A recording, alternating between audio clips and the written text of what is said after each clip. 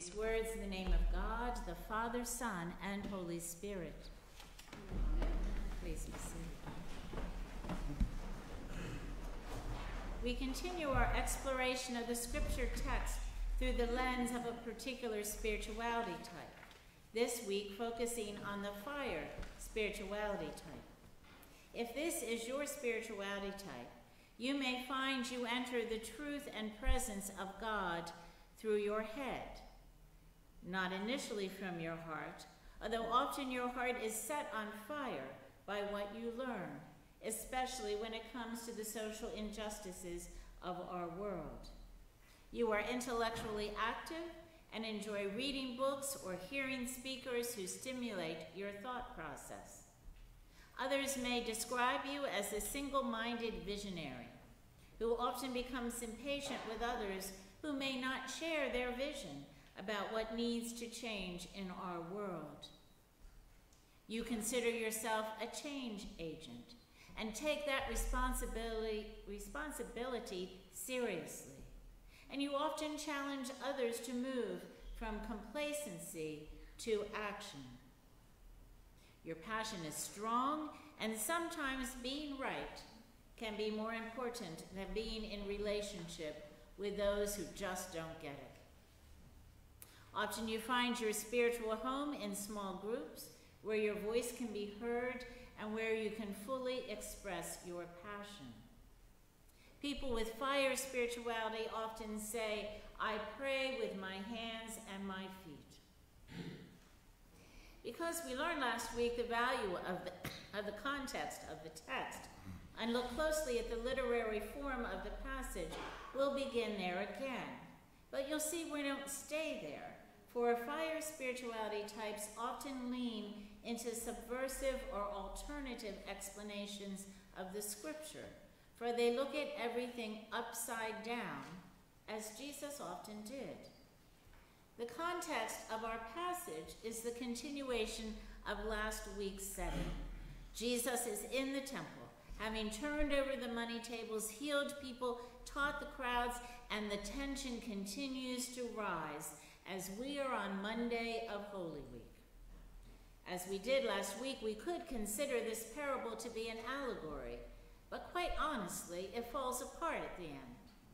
For if we imagine God as the king, then God is the one who cast out the person poorly dressed, and that seems unlikely by what we know about God through Jesus. And from a fire spirituality perspective, we would cast away that typical allegorical interpretation because it has been the source of anti-Semitism, implying that the Jewish people have rejected God's invitation to salvation. They are no longer worthy, and so they are now discarded, and the Gentiles assume their position as the favored ones of God. The important part of the context, though, can be what follows this parable. The question to Jesus about paying taxes to Caesar. Jesus is setting the stage for the distinction between the kingdom of heaven, which his incarnation has inaugurated, and the kingdom of the world, or imperial oppression. And so perhaps Matthew has taken to heart the notion that Jesus' messiahship is not about overcoming oppression with violence and subsequent oppression, but maybe Jesus' message is non-violence resistance. Oh, so suddenly, the fire spirituality types are excited about this message. So we look for an alternative interpretation leading us into an upside-down perspective, a call to think differently than what might be told by the group now seeking or holding privilege. And we do so by engaging with our Anglican beads and raising up characters in the story or places of tension in the story, because fire spirituality types want to know how that text connects with the world we have today. Noticing where wrong is being righted or where people are standing firm in their conviction to bring in the kingdom of heaven by resisting allegiance to the kingdom of our world. So I'm going to invite you now to hold your Anglican beads in your hands. So you will notice, and these beads were so lovingly made by Janine Goodwin, so I want you to hold her in your heart for those of you who knew Janine when she was here. She's now in Long Island, but we're so grateful for this beautiful gift. So, of course, you notice at first we enter the beads through the cross, because everything always begins with Christ. And so let us welcome God's presence and say together in the name of God, the Father, God the Son, and God the Holy Spirit. And at the next bead, the smaller bead, we take a pause. And we offer to God whatever it is that is most on our hearts. It could be a prayer of thanksgiving, or a plea for help, or an offer of our souls. Breathe into that space.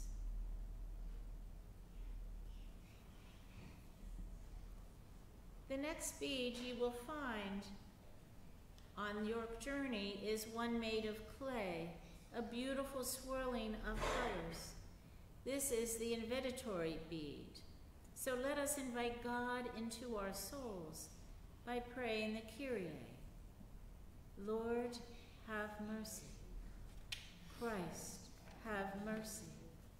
Lord, have mercy. Now you will notice that there are 7 large beads remaining and a smaller bead between them. On the larger beads, we will raise up people associated with the story who reflect the kingdom of heaven, or not. And on the smaller beads which follow, we will pray for them. So let us take a breath on the next smaller bead, and then proceed to the first large bead. Here we hold in our hearts those who suffer, struggle, or choose not to fight violence with violence, who are strong in their conviction, who honor the kingdom's work of love.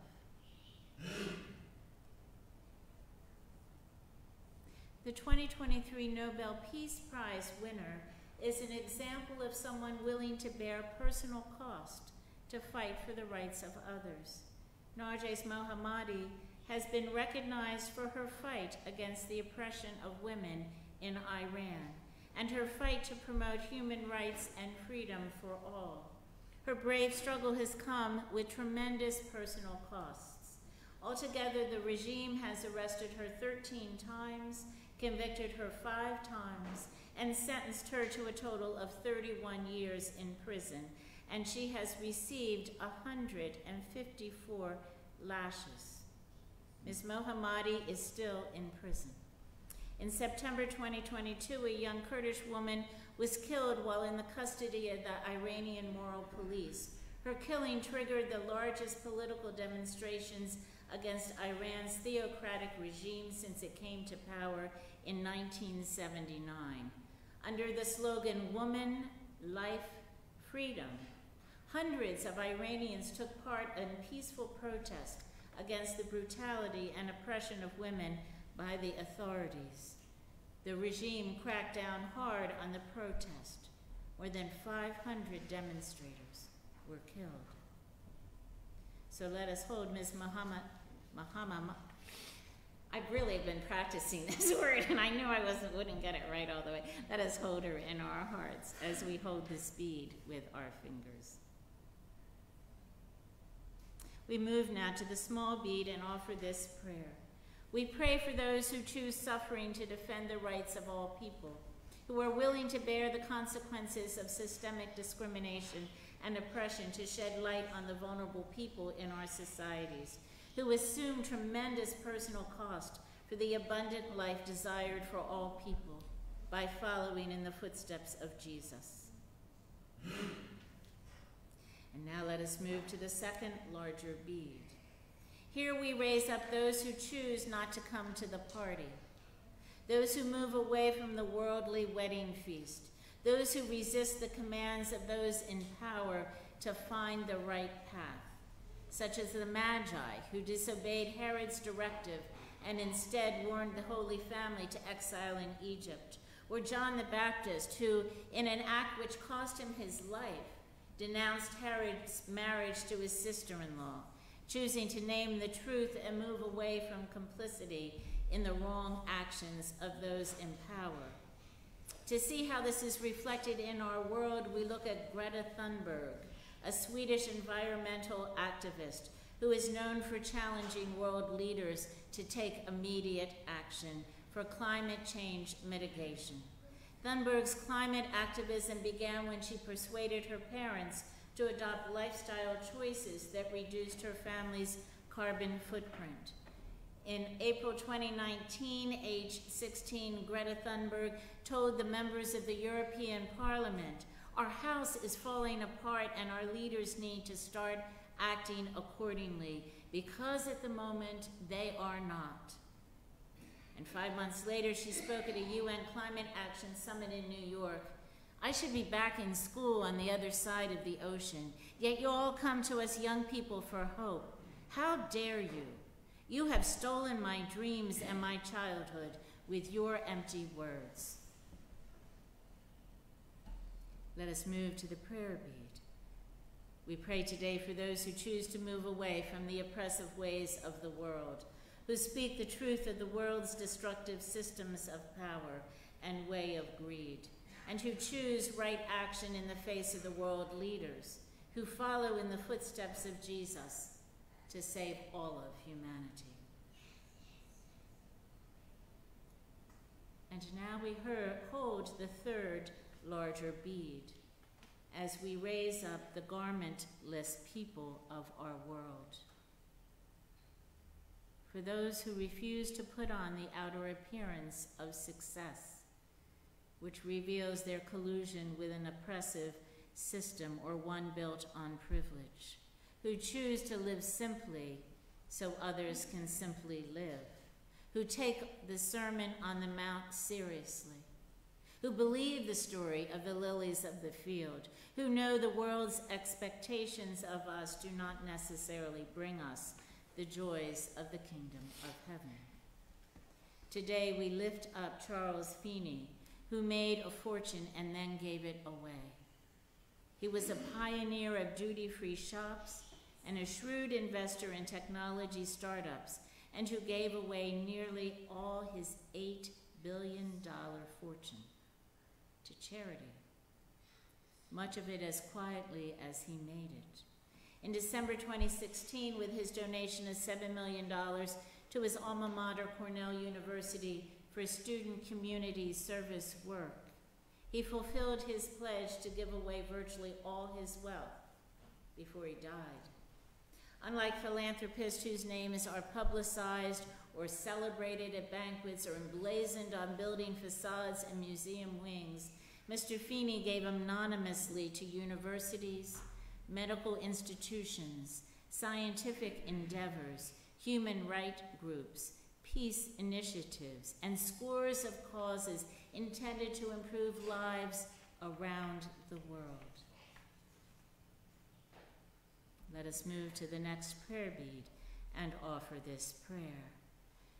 We pray today for those who know it is better to give than to receive, who humbly offer all of themselves for a better world, their time, their talent, their treasure, who refuse acclamation by the world because they see the distinction between the kingdom of heaven and the kingdom of the world, and they wish to remain true to the kingdom of heaven, who follow in Jesus' footsteps in his self-offering, his humility, and his care for the poor and neglected in our societies. As we move to the fourth bead, we raise up today those who are like the speechless man, who choose silence rather than being complicit with false testimony, who demonstrate integrity, resistance, and innocence instead of offering a false answer which would save his life. This was Jesus when he chose silence before the high priest, which led to his crucifixion. And there are times when silence is the only answer, and there are times when silence is not the answer, when silence involves complicity with the oppressor. So let's consider Bonhoeffer, the Lutheran pastor who opposed the Nazis in his home country of Germany, who in 1939 considered taking refuge in the United States, but returned after only 2 weeks in New York City, writing to his sponsor, the theologian Niebuhr, that I will have no right to participate in the reconstruction of Christian life in Germany after the war if I do not share the trials of this time with my people. The next year, Bonhoeffer charged that the church was silent when it should have cried out because the blood of the innocent was crying aloud to heaven. She is guilty of the deaths of the weakest and the most defenseless brothers of Jesus Christ. To know when to be silent or when to speak is often a difficult question for us to answer. As we move to our prayer bead, we ask prayers today for those who refuse to speak against injustice out of fear of incrimination or violence, who choose to be safe rather than righteous, who allow innocent people to suffer because they can easily look the other way. We pray too for those who choose to be silent, who would rather be condemned than give false testimony, who honor personal integrity over approval.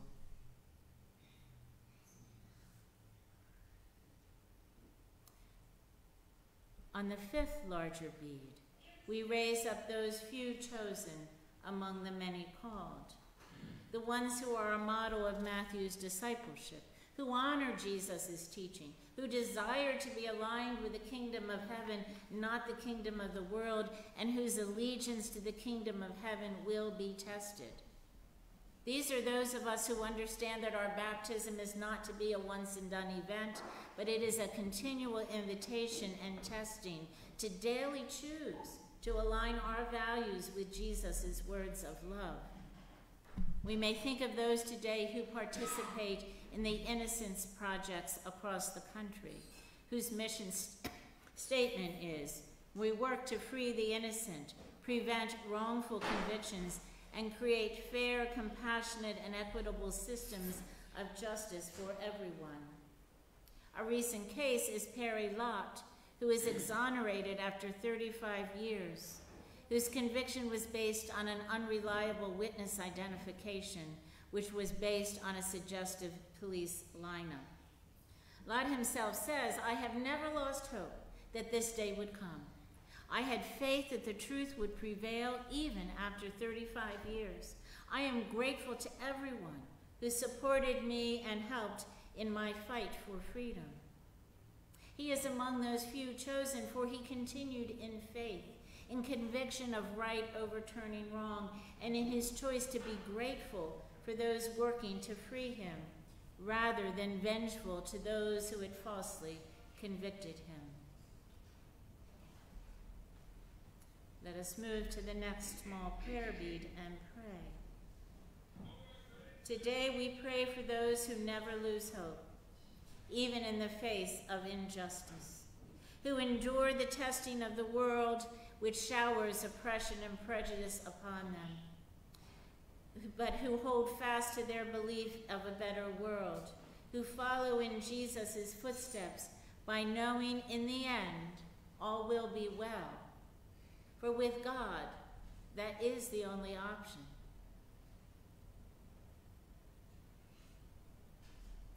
On the sixth larger prayer bead, we stop and hold in our hearts those who are complicit with systemic oppression, who are the hateful kings, for those who annihilate reputations or kill others who believe separately than they do, for those who use power for their own gain, even knowing the cost to others.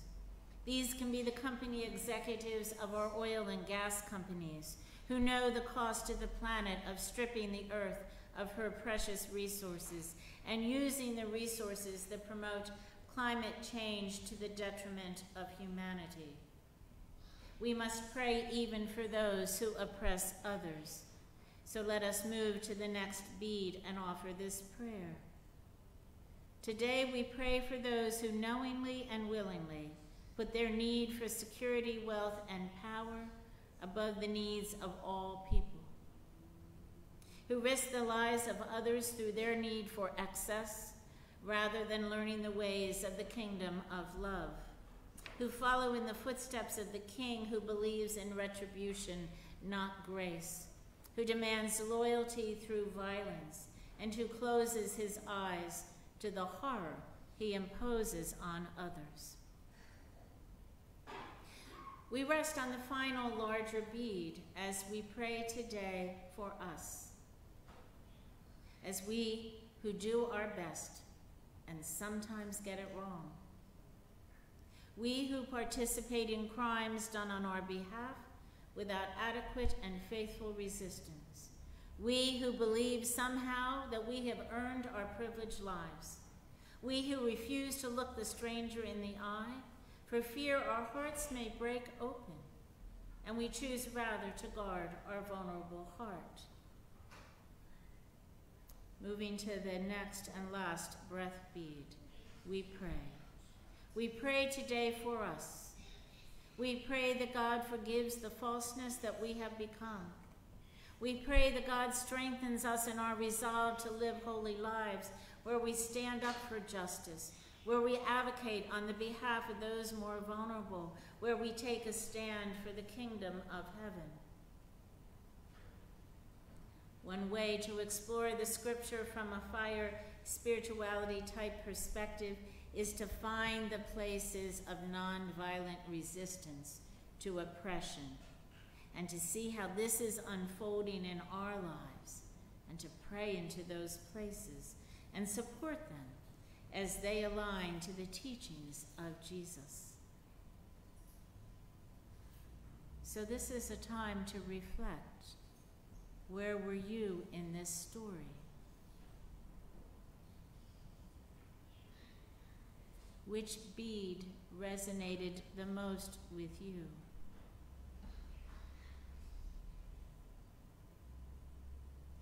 Where did your heart and mind engage the most?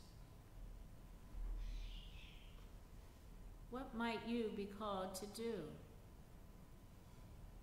To act on behalf of the kingdom of heaven. This story suggests we take the allegiance to the kingdom of heaven very seriously, which often means we must resist the kingdom of this world equally seriously, with real passion and energy, for our allegiance will be tested. And although we may be the one cast out in the darkness, as the garmentless man was, our reward will be in our knowledge of following the way of Jesus, the way of love.